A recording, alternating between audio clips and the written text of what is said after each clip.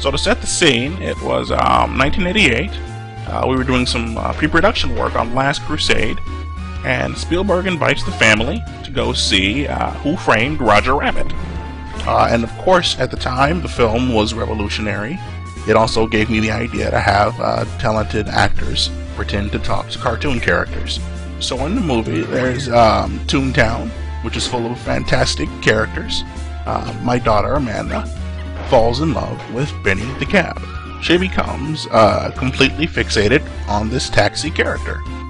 And she asks me, "Daddy, why don't you make a movie about that cat?" 8 years and $80 million later, you have Tryrush Deppy.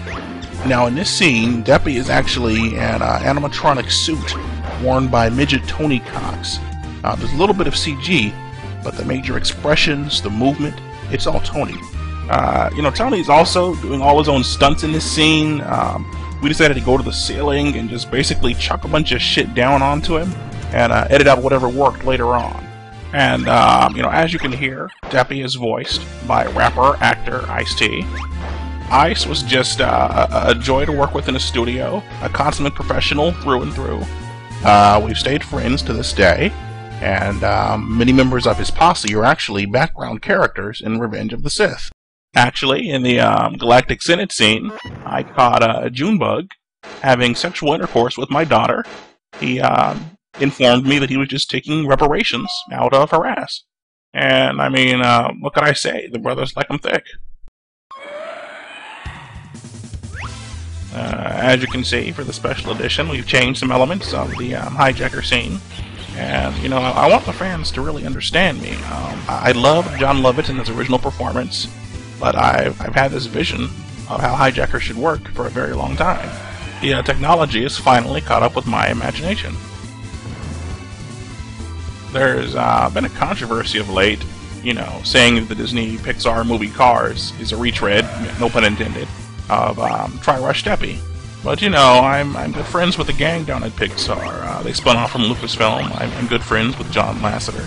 And I mean, we all have our influences. I mean, as most of you know, Star Wars was based on the Happy Days episode, Not With My Sister You Don't, in which, Fonzie's nephew Spike takes Joni Cunningham out on a date.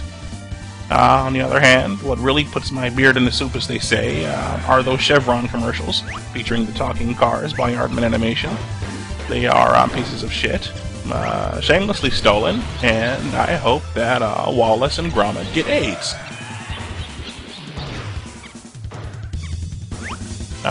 This was actually shot in front of a green screen, a little ILM magic. Fun fact, I actually still have this green screen in my bathroom. Sometimes when I hop out of the shower or go to brush my teeth, I like to pretend that I'm somewhere else. So my medicine cabinet is actually an LCD screen, and I can be anywhere I want to be. Ancient Japan or outer space. A girls' high school locker room. The possibilities are endless.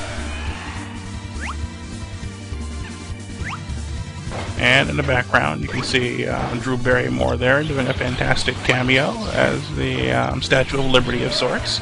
Wearing that 90-pound robotic suit was a real mental and physical strain on her. So, to lighten the mood on set, we'd often play pranks on each other. One time, she put a rubber spider onto my coffee mug. So, in retaliation, I encouraged the costume staff to make the robotic outfit smaller and smaller over the week she worked on the movie, and convinced her that she was getting really fat. By Friday, she was vomiting profusely, and afterwards we all had a good chuckle about it.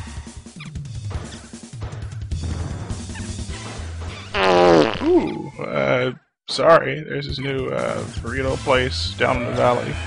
Doesn't really agree with me, if you know what I mean.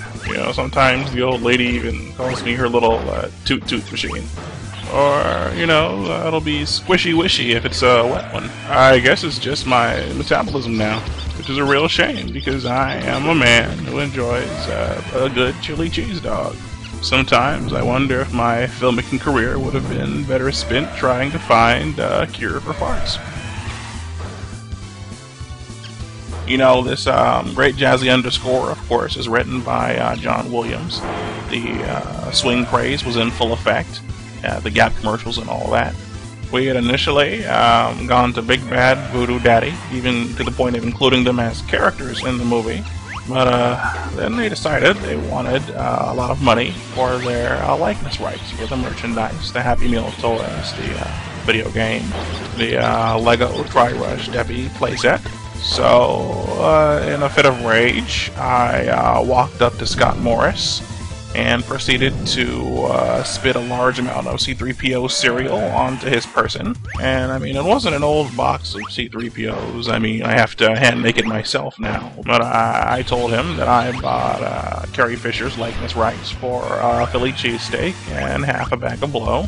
And that if he thought that he was half the actor Carrie Fisher was, that he could go eat a bag of baby dicks. I mean, I realize now, in hindsight, that it was a mistake. I went home in tears and immediately called Ice-T, and he gave me some of the best advice of my life. He said, spank the white man on his ass with the whip.